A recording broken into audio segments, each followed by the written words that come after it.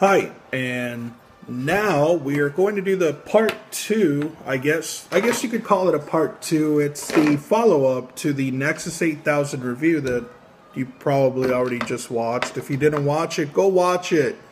What's wrong with you? Gosh. Anyway, jokes aside, now we're going to go ahead and go into the Bauer speed plates. Wow, you can really see the indentation of all the rivets. That's pretty crazy. All right, so the Bauer speed plate came out as a way of Bauer being able to help players fight against any type of foot fatigue, any type of pain, any pressure points from wearing skates. Because when you get a skate, a lot of times it's pretty flat-footed. A lot of us don't have the same flat foot. A lot of us have weird arches, weird widths, tiny heels, bigger heels. So it just, a lot of skates are not going to fit you correctly. When you were wearing normal footbeds like Superfeet or Cetus, however it's pronounced from Graf, what those do is they give you the arch support, they give you a little bit of heel support by trying to lock it in a little bit, providing some sort of a cup. But a lot of them don't do the job.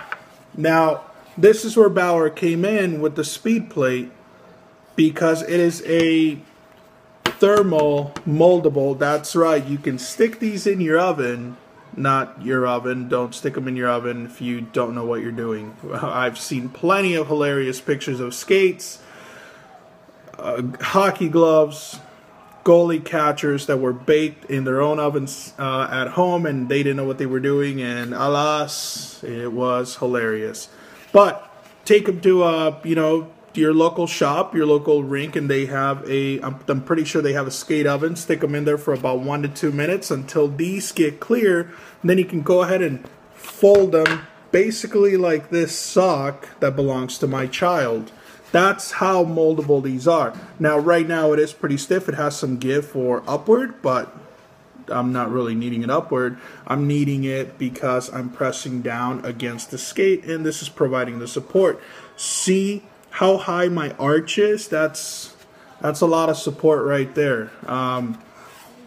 So the purpose of this is to be able to take your foot, mold to your foot. So in my skates, like I said, I don't bake my skates. I stuck this in the oven, got it nice and pliable, slipped it into my skate, and then put my foot inside the skate where it's super warm, and tightened up my skates and stood up. It takes a couple of seconds, and then it goes right back to nice and cool. And of course, by then it's already sealed nicely to your foot. Don't take off the skate until after this is fully cooled. If it's still warm, it's going to go limp. It's going to go limp away from the, what your foot is like. So wear these until you no longer feel the warmth, and then you can feel free to take them off. So the wonderful part about this is it offers a lot of support. When I got the skates originally, the Bauer rep told me, don't use the speed plates yet. I want you to use the skates with just the regular footbed that came with it. So the footbed that comes with it is about as thin as this little envelope right here. So actually, no, that's still too thick. So it's about as thin as this paper. It sucked. It hurt like hell. My feet were in their own personal hell for the first month and a half of me wearing the skates. However, since I like torturing myself, I still went ahead and did it. And I went ahead and just, plowed through it until the guy said, okay, how do the skates feel with just the regular footbed? And I just about said, it hurts so much. But then he told me, all right, go ahead and bake the speed plates, throw them in there like I showed you during the demo, and then have at it. I went and baked them. I put the skates on, got on the ice immediately while they were cooling down, still in my foot, just just the plate, not the skate. Again, I don't bake my skates. Oh man, it felt like home. It felt like I was wearing a glove that was not just supportive to my feet, but it felt like I was wearing a glove that was just comforting. It made the skates feel like they were custom. It's as custom as you can get without going custom with the foot mold like you do with Scott Van Horn skates, or you do with whatever other skates that you can get molded. So it was pretty damn amazing. And it went like that for about 6 or 7 months. Now, I've had these for a year. I didn't use them for about 2 months. So I've had these in circulation, rotation of being used for a good 10 months. It is now February 2016, and I put these in about February or March, either one of the two. Now, so as far as performance, these really accent the skates. It makes everything feel like home. It makes it feel like you're completely customized. Hi. Are you singing? Oh no. So it made these feel like they made my foot just feel like it was in a custom skate. It was custom fitted. I had no issues. All the pain that I've ever had with all my skates, with any inserts that I used, my arches right here are extremely in pain. With these speed plates, that was immediately gone, instantly gone. It felt like I was wearing a tennis shoe. When I take off my skates sometimes, my foot actually hurts really bad. What you're hearing is my son roaring because he's watching a show about dinosaurs. So it made my feet feel really bad.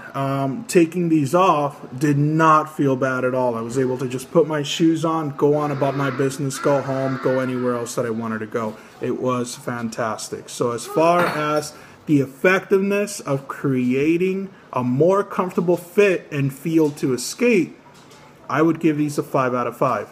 Just because it really made it feel like home. What it does is it creates more contact with your foot all along here, including the heel. Look at how big the heel cup is. Now mine's kind of deforming a little bit because, well, it needs to be heated up again, and I'll touch up into that in a minute. So what it does is it really hugs the foot, really hugs the heel, really hugs against, you know, everything on the foot, especially the arch, and it allows you to have more contact with the skate. So when you're standing, when you're skating, it feels like you're truly flat-footed without being forcibly flat-footed, which causes pain. When that happens, it allows for a more comfortable fit, less pain on the feet, and lets you be more productive without, you know, going back to the bench after a good hard shift or after doing drills and just being completely miserable. That's the best part about that.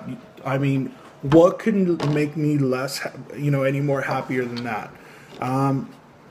Because it's a little bit flexible, it allows for a good recovery. When you use the skate, they do have a little bit of flexibility, believe it or not, even though they're stiff as crap.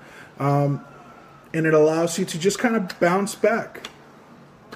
So when it gives the bounce back, it's what, you know, a lot of manufacturers say. It gives you the ability to have more spring in your step, be able to jump back into the plate, jump back into your stride a lot harder, a lot faster.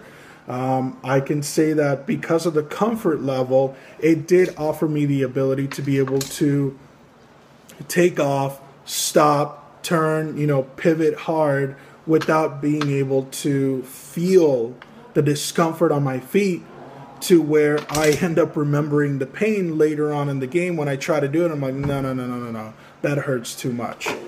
It took away the ability to no longer feel that pain.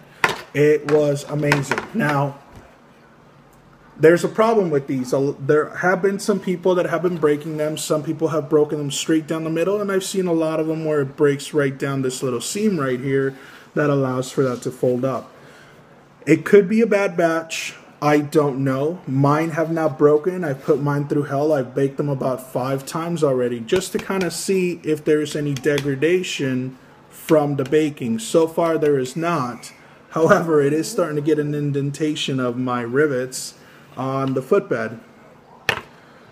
That also happens normally with regular footbeds that you buy elsewhere as well. So that, I'll forgive them for that. You do still have to bake them again later on. Some people I've seen do it every 2 months. I had to do it every 4 months. The reason I've done it every 4 months for comfort is because they do kind of start to flatten out like anything when you are putting the pressure of the human body. The weight of it starts flattening out.